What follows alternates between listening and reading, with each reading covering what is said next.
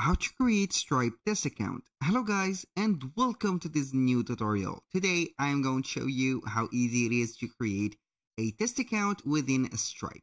By test account, I mean that the account is into a beta mode or in test mode, like in my account right here. As you can see, we are on the test mode. So what is a test mode? So for here, the test mode is used to put or add some presentation to also exploration to the Stripe.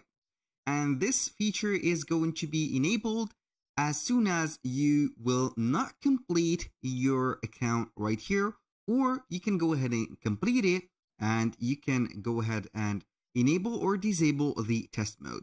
If you didn't complete your setup of the account, you are going to get the automatic test mode. And if you have already completed it, you're going to see the toggle that is going to be enabled and disabled as much as you like. For the test mode, the inconvenient thing that we have here, that you cannot get some live payment and you cannot get any type of payment. And also, you cannot connect this account to or use it as a payment gateway to Shopify or any other platform. So how we can create this account? So the first thing that you need to do is to head over stripe.com. Then you are going simply to create an account within the platform.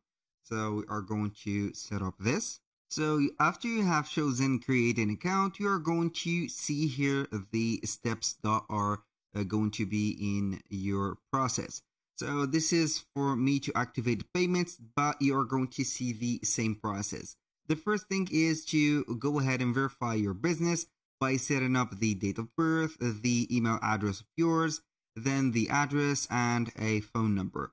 And also, if you are going to use the United States as a home address, you're going to get here to put a social security number. Don't worry, here we have a test account of our email here. This is just a test account. We have a fake phone number and also a fake digital or the fake digitals or the four last digitals of the social media security number. Everything is generated automatically here and nothing is real. So here we have the business details. You're going to put the business details after the personal details. We have the taxpayer identification number or the TIN, the business name, and here the business website, the industry, the product description.